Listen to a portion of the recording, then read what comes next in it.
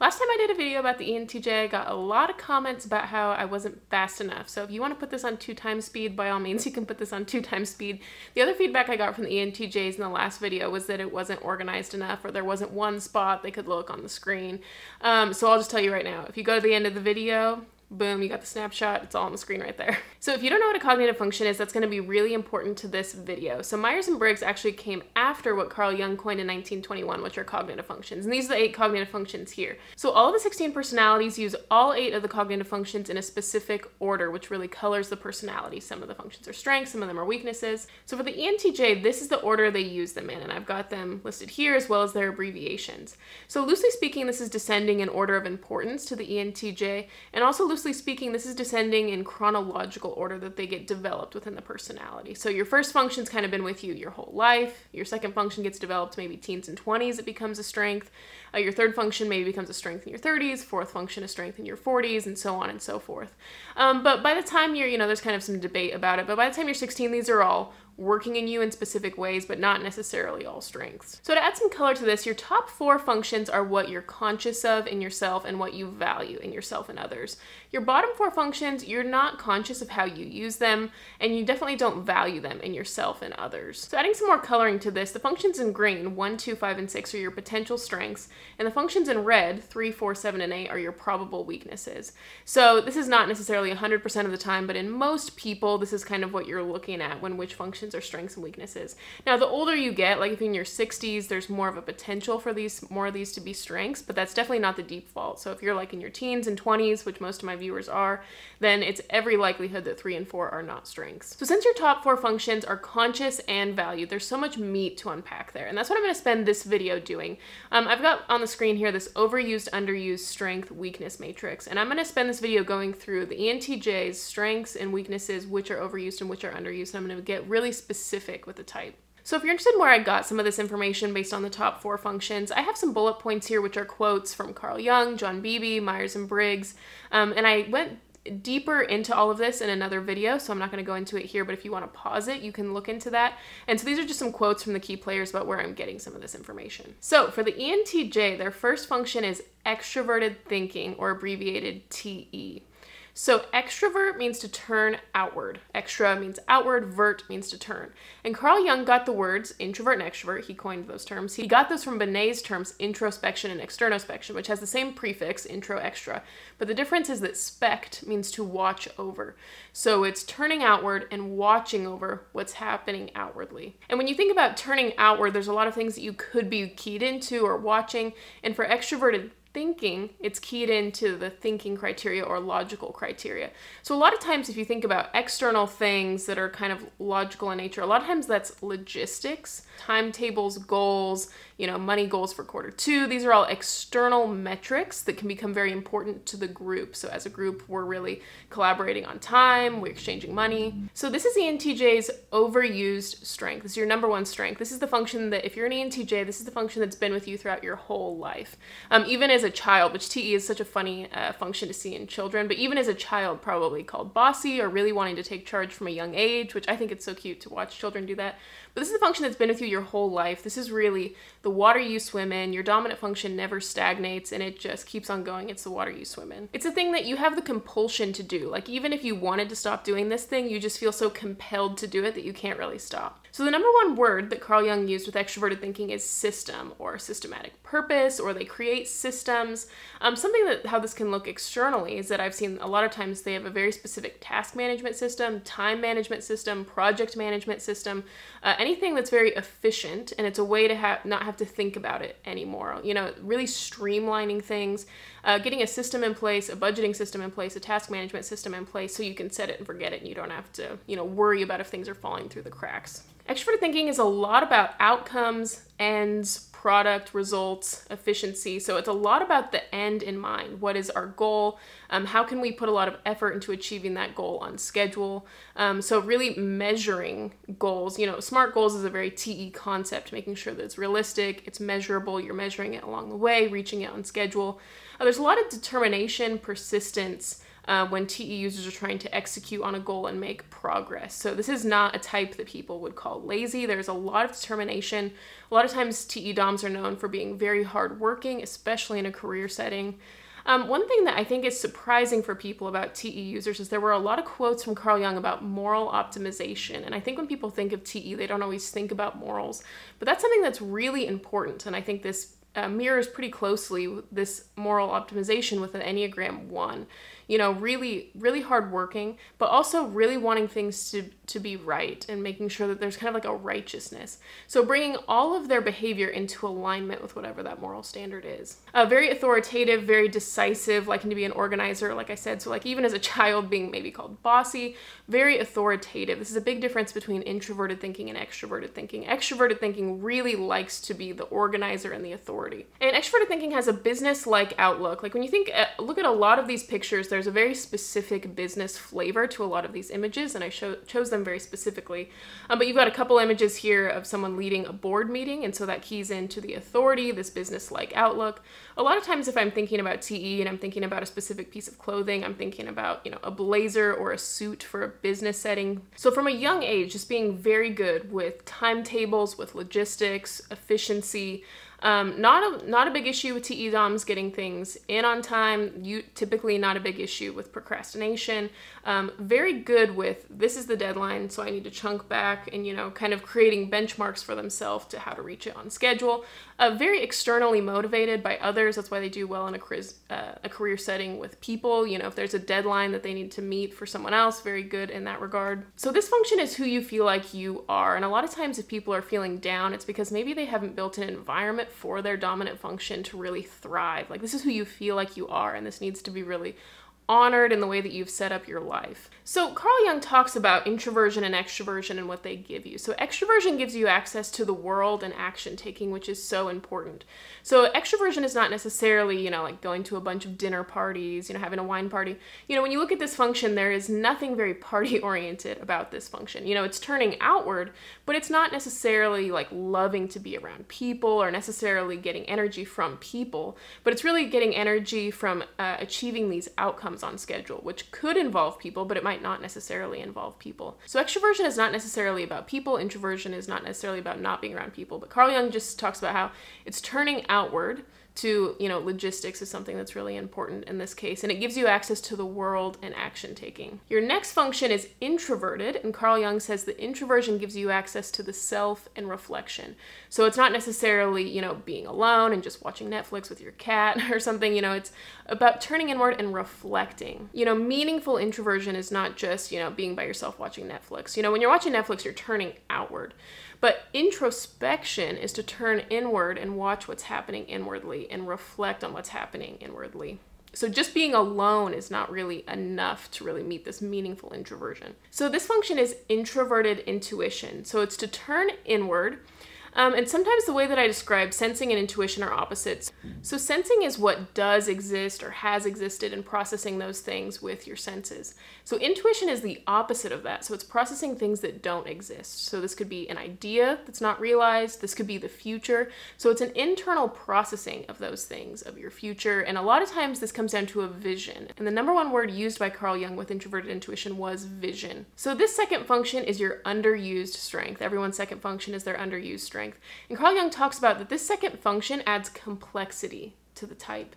You know, you think about growing up, you're kind of one-dimensional just in that first function. And then as you get into maybe your early 20s, you're just starting to round that first corner of complexity and adding some nuance to the type. Where at first it was really focused on, you know, the world and action taking, but then it adds some of this complexity where you're getting more access to yourself and to reflection as well. So this is a function that can really tend to be neglected because you're an extrovert and this is an introverted function, so there's a tendency to want to neglect this function.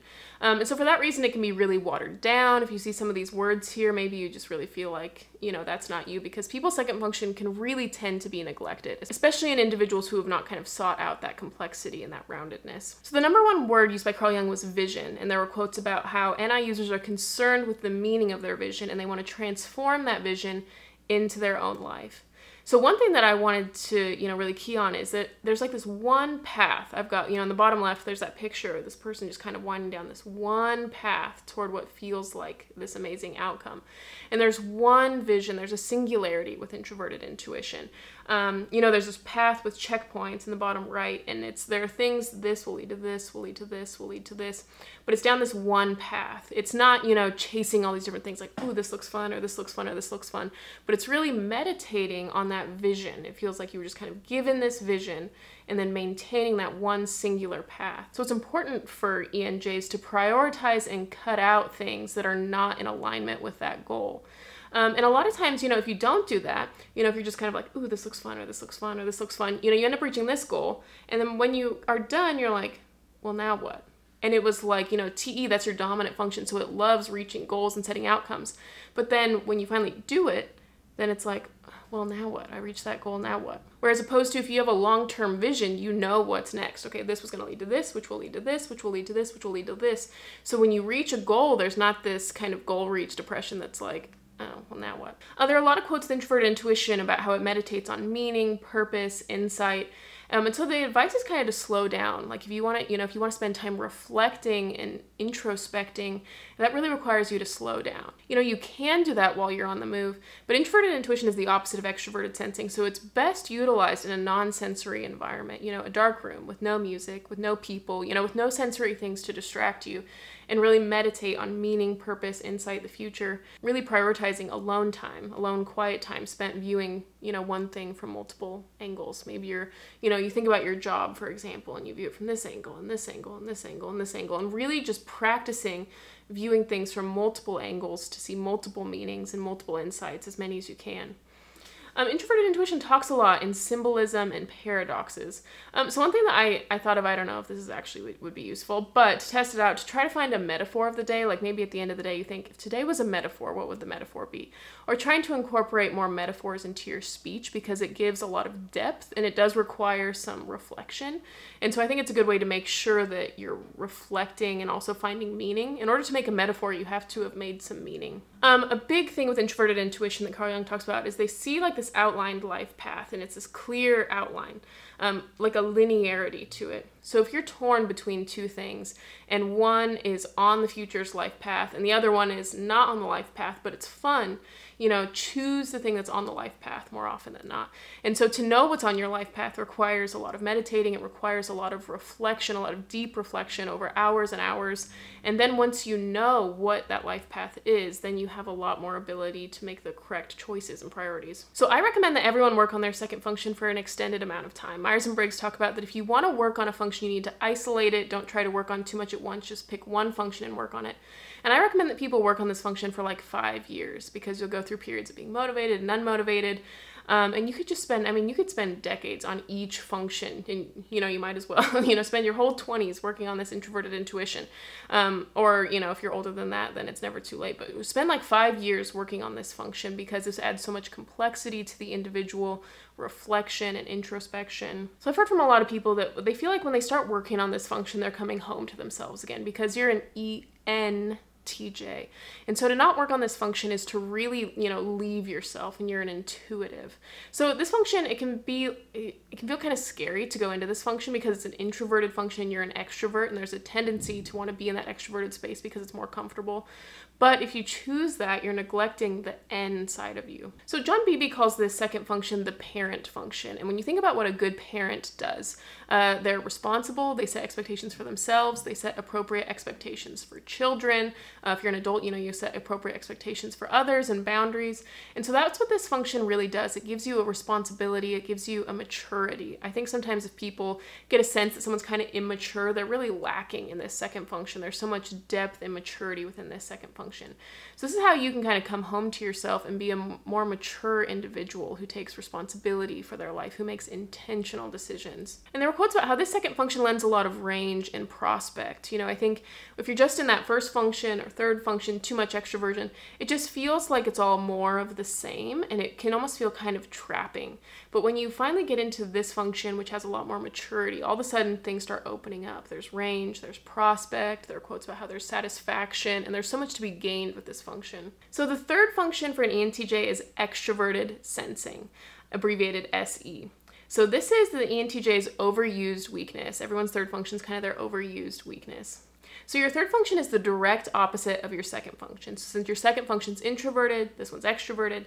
Since your second one is intuition, this one is sensing. So extroverted sensing is your third function. Now the thing about these two functions being opposites is they're kind of like a light switch. So the light switch can either be flipped on to NI or it can be switched down to SE, but they're opposites. So you cannot be at them both at the same time. The light switch cannot be on and off at the same time. You have to pick because they're opposites. Or you can kind of think of it, they're called a polarity. So you can kind of think of it as like North Pole, South Pole. You can't be at the North Pole and South Pole at the same time because they're opposites. So you have to pick. So if you want to be an NI, you're choosing in that moment to not be an SE.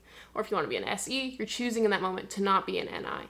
So a lot of times people will overindulge in this third function, and the reason is because it's an extroverted function, and you're an extrovert, so it feels really comfortable. It's kind of like dessert, you know, it's like comfortable, it's indulgent, it's something that you enjoy on the short term, but on the long term, you know, if you just continue to only indulge in that thing, then it's something that has bad long-term consequences, and it definitely can feel kind of trapping on the long term to stay in that function. And the biggest issue with it is that by choosing to be an SE, with that light switch flipped down, you're choosing not to be an NI, and you're an ENTJ, not an ESTJ. So by choosing to be in this third function, you're really going away from who you actually are. So John Beebe calls this the child function, and a lot of times it takes on a lot of like negative characteristics of children. There's like an immaturity.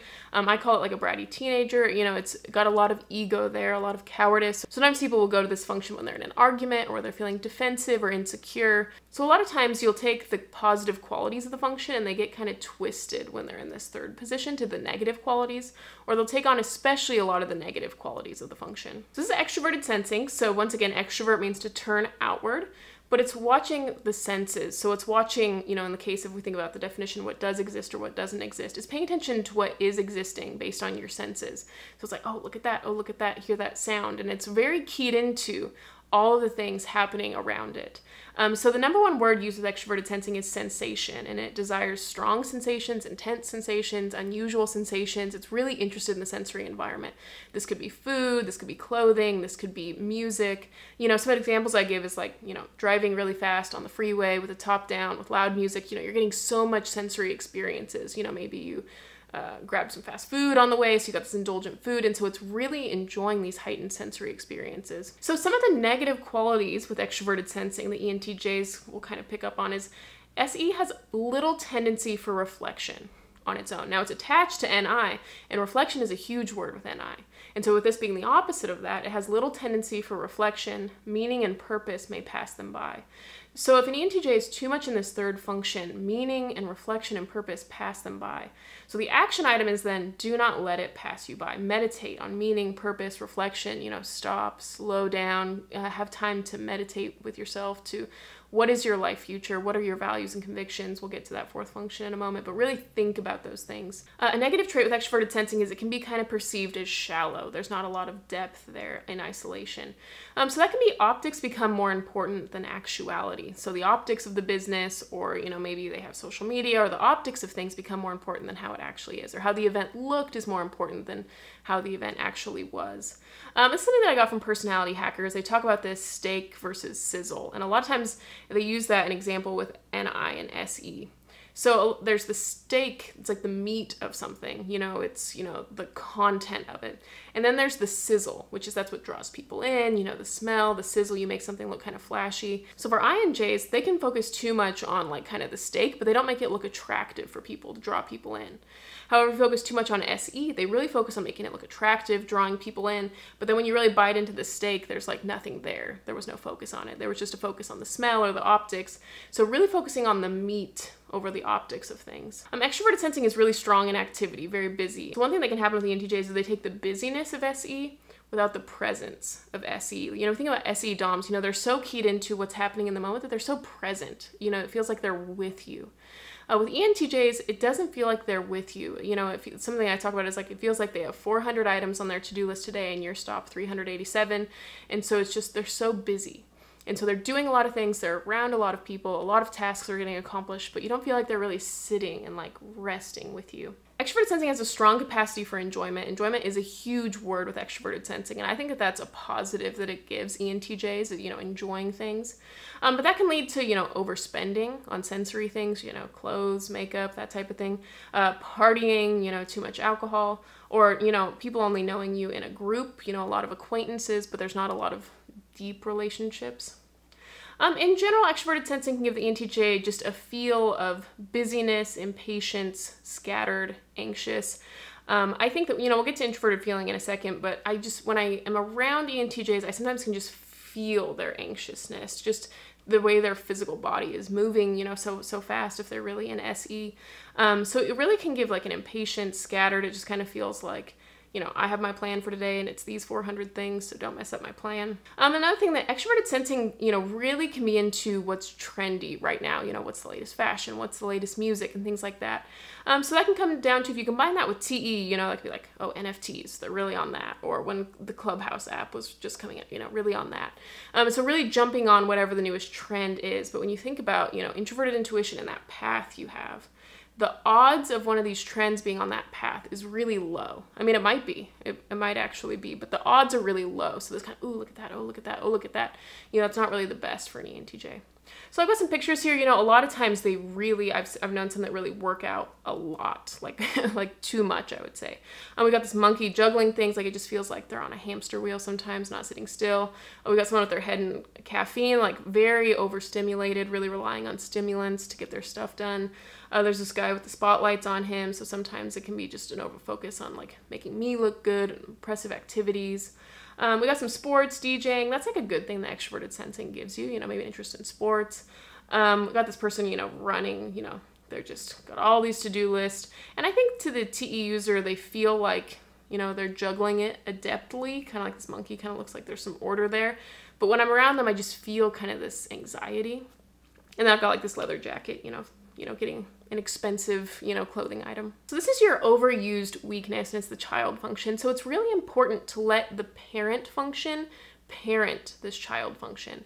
A lot of times this function can be used in immature ways, but it's important to let the parent take responsibility and to kind of order the child, like, it's great extroverted sensing if you're going to make us have fun with people or have a lively environment and have fun relationships, but it's not okay if you're going to make us anxious, stressed, juggling a lot of plates, So it's important to let the parent say, this is what's on our vision. This is not on our vision, SE, so we're not going to do this thing. So to really allow NI to parent SE. Something that I've been saying in this series is that I think that a lot of times if people are involuntarily single, so they're single but they don't want to be, it's because they're too much in their third function. It just lends, there's ego there, there's cowardice there, but your second function has a lot of maturity. And I think that when you're like in the dating world, you want to be a mature person, you want to find a mature person. I've known a lot of people that, maybe they were in a loop, they were in their third function, but then for some reason, they get into that second function more, and that's when they find someone. Because there's just a lot of maturity there. There's more complexity with the individual. So finally, into your last function, introverted feeling. This is your underused weakness.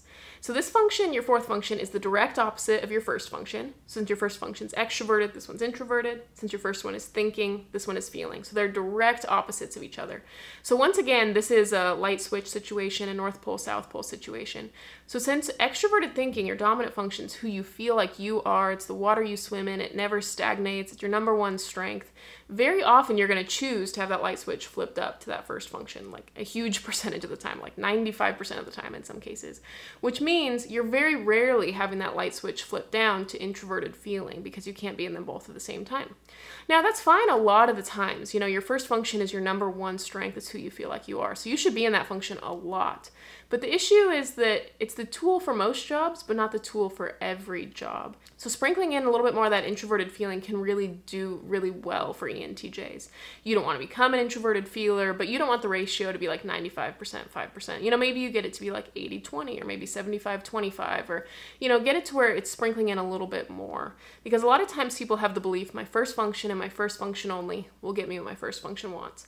So in the case of TE, maybe that's systems and systems only will get me better systems, or focusing on the business and focusing on the business only will get me a great running business.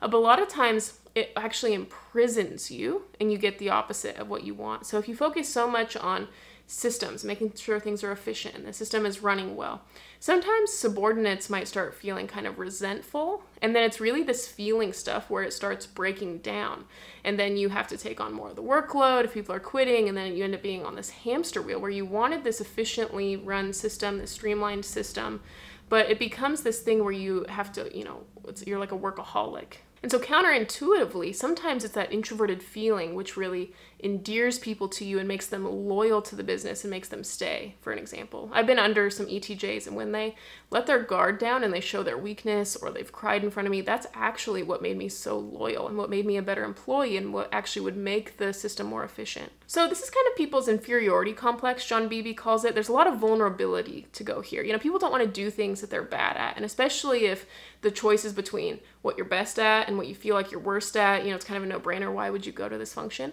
But it's an inferiority complex. You're not as bad as you actually think you are. And, it is a step of vulnerability to do something that you're bad at, but I think that shows bravery to step into a space that you're bad at.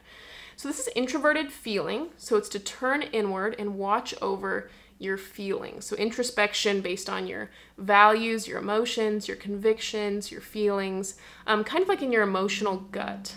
How do you feel about things? What do you like? What don't you like?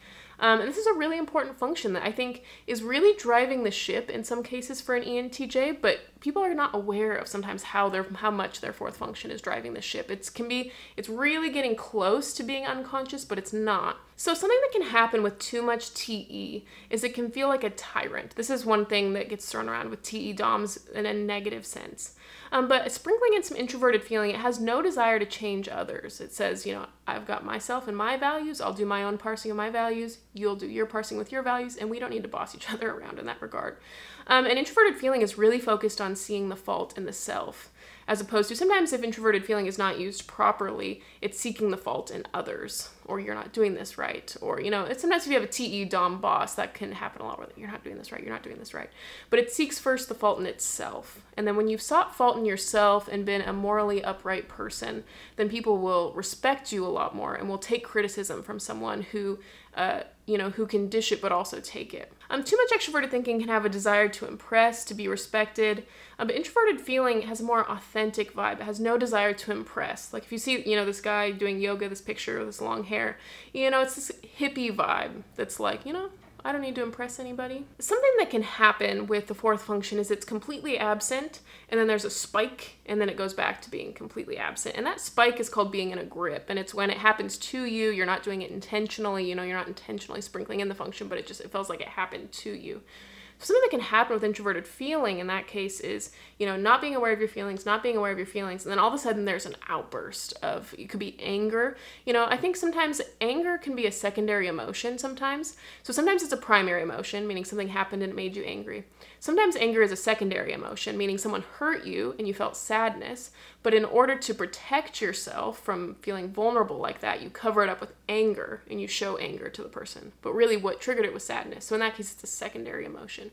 So I can see that happening a lot with types that don't have feeling very high up. They use anger as a mask and it's a secondary emotion. Something that I can see is happening is humble brags. They're not aware that they're feeling insecure. And so instead of, journaling about that and processing that, then the overflow of feeling that insecurity is kind of humble brags. Like, oh, I was looking so ugly, and this guy came up and hit on me at the gym, even when I was looking so ugly. So it's kind of like a humble brag. That's kind of an example. That's probably not the type of humble brag an ENTJ would do, but that's kind of a good example for it.